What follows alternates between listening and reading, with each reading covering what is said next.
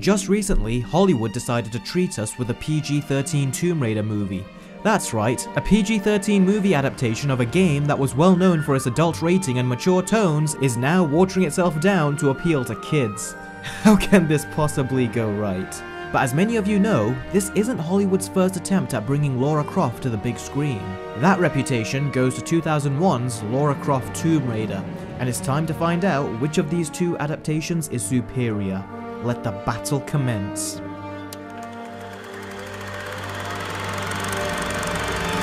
The story for the original Tomb Raider is that there are two pieces of an ancient triangle that exist, and Lara, through ridiculously sudden circumstances, finds that she has a device that can uncover them from inside a clock which suddenly starts ticking. Instead of burying it on a desert island where no one can find it, Lara intends to mount a solo expedition to find the triangle pieces, as when combined together they will enable you to travel back in time. But you can only do it when there is some specific alignments and stuff. And an evil group called the Illuminati steal the key that Lara has and decide to take this power for themselves so they can do stuff. Yeah, this story makes no sense. In fact, I would actually call it one of the dumbest stories I've ever heard in my life. With that said, the movie clearly doesn't want to focus on story, it just wants to be a dumb fun action movie, and I can roll with that. But this is the story segment of a versus video, and that excuse doesn't fly here. So the film's only hope is if the story for the new Tomb Raider is somehow worse. So, the movie opens with our new Lara Croft, who spends her time boxing and stealing fruit. One day, she finally decides to sign her father's inheritance until she discovers his office full of research which includes information on the final expedition he went on before he went missing. And this comes complete with a video message instructing her to destroy his research. She somehow takes this as, "Don't destroy my research, and go on an adventure instead," when in actuality, an adventure to the fireplace would have fixed everything and prevented the next hour and 30 minutes from happening. But we'll just ignore that. For now. So she mounts an expedition to the mysterious island to continue her father's work, which he told her explicitly to destroy. And yes, this does come back to bite her on the arse. As she makes her journey, the aggressive waters cause the ship she's traveling on to crash. Almost immediately when she arrives, she discovers an evil militant organization called Trinity, which is run by the guy who got his spine ripped out in Predators, and they specialize in unraveling artifacts and using it for their own detestable agendas. And it's up to Lara Croft to stop Trinity from stealing these ancient artifacts and essentially destroying the world. Yeah, that escalated quickly, didn't it? From crashing onto an island to preventing world domination. Now what really bothers me about this storyline, other than the obvious, is that the game it's based on already had a perfect story that they could have pulled from, but Hollywood decided to throw it away because they'd prefer to have this movie compared to a superhero film rather than the acclaimed survival story it's based on. So they deserve more than just losing this round to a movie from 17 years ago, but I'm too polite to say what that is. I honestly don't think either of these movies deserve to win with regards to story, but seeing as this is a versus video between the two movies and not the games, the new Tomb Raider got lucky and does have the superior story. Now it's important to note that both movies represent Lara Croft at two completely different stages of her life. In the 2001 movie, she is fully realized, and in the remake, she is just starting out. And this is due to the fact that the new Tomb Raider is essentially an origin story. So how did the new movie do with the character? Well, first of all, they certainly got the look down. The actress Alicia Vikander definitely has the physical appearance of Lara Croft, although they did try to give her more muscles, which I think is a logical inclusion, as it makes her unusually strong grip when platforming more plausible. She also makes all the grunt noises that she made in the game without making them sound laughable, which is a commendable achievement if you ask me. And speaking of the game, she even incorporates a lot of similar techniques. Other than that, there is not much else I can compliment her on. One of the many problems with the execution of her character is that the movie seems to be convinced that it's giving this deep and motivational arc of a woman who is already skilled, but through circumstantial situations is becoming even more empowered. And I honestly thought the movie did a piss poor job at convincingly illustrating this. As I alluded to in the story segment, this movie is supposed to tell the origin story as to how Lara Croft came from being completely normal like you and me to becoming the fully realized character we know her as. In the movie, however, she is not vulnerable enough. She experiences a couple of horrific events, and the aftermath don't have a strong or long-lasting impact on her as they should, and in general, it feels like this movie doesn't want her to be too emotional, as that will make this strong female character come off as too vulnerable. And this is a direct result of today's misguided social commentary of how we should receive strong female characters, and it is tainting the execution in the majority of Hollywood films. There are only 2 scenes where she lets loose and shows a decent range of emotions, but other than that, she is too emotionally subdued throughout the rest of the movie. Whenever something bad happens, like she'll get hurt or she'll kill someone, she will act slightly agitated in the spur of the moment, but then a few seconds later she will forget all about it and go on with the rest of her day as if nothing happened. Now I hold the rebooted Tomb Raider game right up there with Aliens and Terminator with regards to how you make a strong female character, and this movie just forces it so artificially even though the game incorporated it naturally. Despite having the perfect blueprint on how to make a great female character, the movie went, well, for a lack of a better word, the dumb action movie route. Which is fine for some occasions, but not this interpretation of Lara Croft. Now you might have noticed that all this time I've been talking about Lara emotionally. Well, now I'm going to talk about her mentally, and mentally, she is really stupid. Now her father is presumed dead, and as far as her livelihood goes, she is hardly getting by. She even steals an apple for crying out loud. That's how bad her financial situation is. But what you don't find out until later on is that she actually does have a ton of money saved up, and is called her father's inheritance money. And believe it or not, but despite constantly being told to take it, she just doesn't. And the reason is because she doesn't want to admit to herself that her father's dead, which is fine, but the thing is, she's low on money, is in debt, and has to steal a freaking apple in order to eat. So if she doesn't want to admit her father's dead, then that's fine, she doesn't have to. But he would still want her to inherit everything when he's gone. Dead or alive, if he's not there to take care of her anymore but has money that can, then he would damn well want her to take it. But she just doesn't do it. Her solid argument for this is, I'm not that kind of Croft. Whatever the hell that means. To make things worse, if she doesn't take the inheritance, then her father's business will be sold and so will his house. And that's enough to make her begrudgingly pick up the pen, but she still refuses to sign the dotted line. Instead, she decides to travel to the aforementioned island and is looking to sell her father's priceless possessions in a pawn shop to get some travel money. Even though her father is already rich, and if she had just signed the dotted line an hour ago and taken the bloody inheritance money, she would have saved her father's house, his business, she wouldn't have to sell her father's possessions, and she'd be able to safely travel in a helicopter instead of the dangerously renowned sea, and heck, she'd even be able to take a crew of people with her on this idiotic exhibition. But nope, she doesn't do any of that. Seriously, they try to show that she's a strong woman, but she's so unbelievably dumb, and I can't get behind a character that is this stupid. And simultaneously, this acts as a disservice to the game, which wrote her as an intelligent character. As for Angelina Jolie's version of the character, well, unlike the new movie, this Lara Croft is in her prime and has already participated in a ton of training and has a full history of missions under her belt. This was made back at the time when a movie could incorporate a strong female character without shoving an unwarranted feminist social message in your face every 5 minutes. Strangely enough though, this Lara sure does know what to do 99% of the time. Maybe I missed it, but they don't seem to tell you how she is so efficient at solving these puzzles. I mean, I know that's a specialty in the game, but at the very least you would expect some sort of problem solving or trial and error. Instead, the bad guys do most of it, and she just shows up to complete the final step. Also, as you would expect, she is much more skilled with regards to combat, but we'll talk more about that in the action segment. And with regards to her appearance, this movie also accurately represents this version of the character. Her clothing, the way she runs, the way she stands, her clothing, the way she flips, the clothing, the way she shoots both her guns, her clothing, the hairlines, and did I mention the clothing? I just thought I'd make sure, because in the very opening scene, the movie continuously tries to remind you.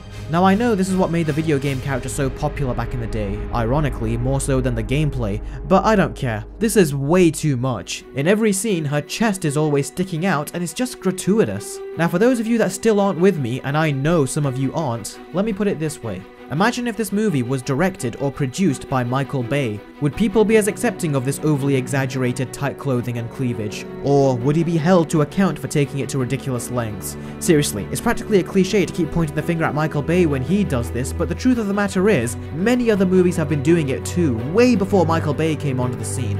And honestly, this movie makes the sexualized nature of Michael Bay's films look modest in comparison. Anyway, moving on. Now something Angelina Jolie's Lara Croft has over the new one is her emotions. When she has scenes of reflection of her long-lost father, she shows signs of emotional vulnerability, which is exactly what you would expect someone to do. But as I said, the remake doesn't want her to look too vulnerable like a normal human being, as this negatively coincides with female empowerment. So they take 90% of it away and just leave a couple of very short scenes behind to make it look like she's emotionally complex, but really she isn't. For example, there's a scene where she finds her father's camcorder that has been laying around for well over a decade and somehow still has battery life in it, and when she watches the personal message her father recorded for her, she is absolutely stiff and completely emotionless. I mean, if the main character doesn't show she cares when seeing a personal video message of her dead father, then why the hell should we? Iron Man 2 managed to accomplish this pretty well when Tony gets a surprise video message from his father, and despite the movie being pretty stupid, I still remember this scene, and that's because it came across as a very convenient but genuine moment. Heck, even Batman cried when he got a written message from his father, but in 2018, no, we can't have a female cry and show any signs of human emotion, because that will make her look too weak and we need to push female empowerment. Oh, shut the hell up. When done right, watching our protagonist emotionally break down actually benefits the character as it showcases their humanity and gives them more depth, and if anything, it makes us feel more emotionally invested in them. Even the 2001 movie knew this. So both interpretations of Lara Croft have their flaws, but ultimately, the one that is superior without a shadow of a doubt is the 2001 movie. Angelina Jolie's Lara may be overly smart, but Alicia Vikander's version is overly stupid, and there were several times throughout the movie where her stupidity, not courage, but stupidity, got on my nerves. Additionally, when Jolie's version showcases confidence, you believe it, but when Alicia Vikander tries to show it, specifically in her moment of heroism, it's not earned and just comes across as completely fake. The 2001 Tomb Raider is directed by Simon West, and he has proved that he can stage great action in movies such as Con Air, which I really enjoyed. But he also proved that he can do it horribly wrong when he made The Expendables 2, which I consider to be the worst of the trilogy. So how does he do with Tomb Raider? Well, it was good. For the time. But when you get down to it, the only action scene that I enjoyed was the opening scene, which pays some nice homages to the original games. Other than that, the rest of the action was dull and boring to me. Even this scene, which I remember liking at the time, is now just so underwhelming. And this is especially surprising when you take into account that action movies in both the 80s and 90s still hold up incredibly well. But not here. It's just so over-stylized to the point that it doesn't come off as dumb fun, it just comes off as dumb. And the amount of bullets that miss her is more unrealistic than what you'd get in an Arnold Schwarzenegger movie. Also, the bigger threats she deals with get axed off really quickly. And when she's fighting off the CGI statues, this type of action was really cool back in the early 2000s, but it was destined to age really badly. I mean, you can now literally take a video game from 10 years ago and it would look much more visually interesting and real than this. There's also this lame-ass scene where Lara and the villain of the movie run up to the pyramid to grab this triangle. As well as making little to no sense, it is so simple and lacks any sort of challenge. It would have been far more interesting if they turned this into a Shaolin Showdown moment. You know, where there is a challenge protecting the triangle and the two would race to get there before the other while simultaneously trying to stay alive. That would have been pretty cool. It would be in keeping with the dumb action movie vibe this film is trying to maintain, and we wouldn't question it. I mean, the movie can't get any dumber at this point, can it? Well, that ironically leads us to the very next action scene. Somehow, there is a final fight between Lara and the main villain, even though she threw a knife in his chest a few seconds ago. He just gets back up and fights her as if nothing happened. Even for dumb action movie standards, that is really dumb. And all round, the action isn't trashy in a guilty pleasure kind of way, it's just trashy in a boring way. So as you can tell, I was not at all pleased with the action in Tomb Raider, and that genuinely surprised me. Can the new movie fare any better? Well, let's see. First of all, the action in this incarnation of Tomb Raider is very different from the 2001 movie, and although there is a chase scene, the action doesn't really kick into gear until the boat crash, and I thought the whole sequence was great. As well as being well shot, it also has a lot of visual inspirations that were taken directly from the game. The only glaring yet hilarious technical issue was that there was a ton of lightning going on, but no thunder. Now, something else that I surprisingly liked about the action is how she utilizes the headlock during hand-to-hand combat. Now, in her very first scene, we see her boxing, and the movie establishes that it's a move she's learning. And watching her take lessons and then seeing her execute them in real-life situations was well done and effective. And incidentally, it resulted in what I thought was the best and most intense scene of the movie where she drowned someone. The only problem, though, is that we don't have any more scenes like it. Pretty much the explanation behind the rest of the action she does is all down to a couple of convenient flashbacks to her childhood.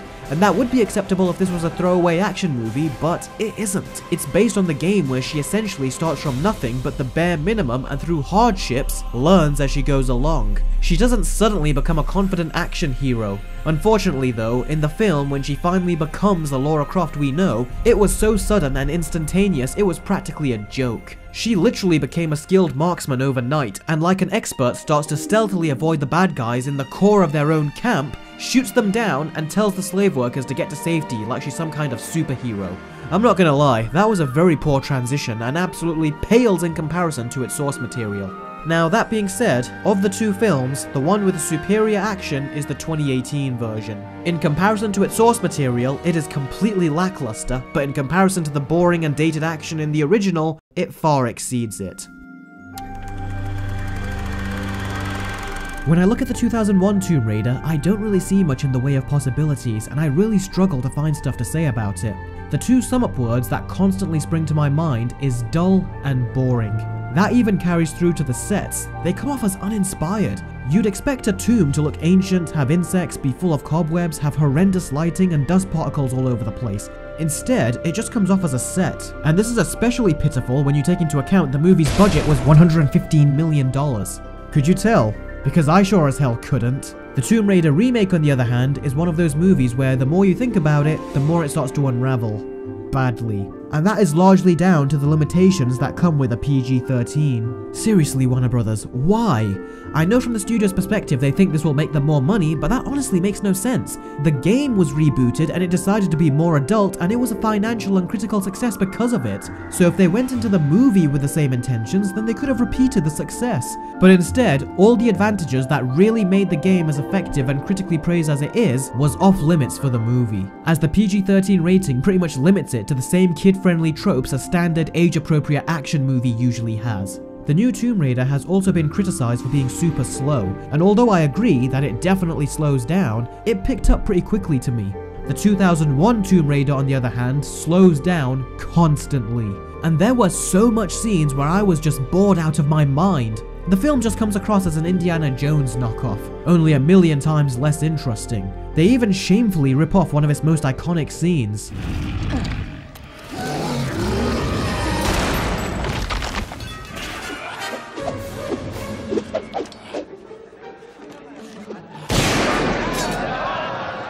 And they even decided to rip off this scene from The Fugitive, another one of Harrison Ford's movies. It's time for the scores. The 2001 Tomb Raider gets a 3 out of 10, and the 2018 version gets a 5. In the end, I'm not mad with this movie, I'm just disappointed, and ultimately it's not bad necessarily, it's just mediocre. And as soon as it's had its run in the cinema, I am going to completely forget it even existed, and I am most definitely going to forget about this shitty movie. So that concludes another Versus video. If you guys liked it, please do give it a thumbs up and be sure to share the video too, as this will make more people aware of the show. And if you are a new viewer to my channel, then please do click that subscribe button and the bell right next to it so you can stay up to date with my future Versus videos. Until the next time guys, I will catch all of you next time. Take care.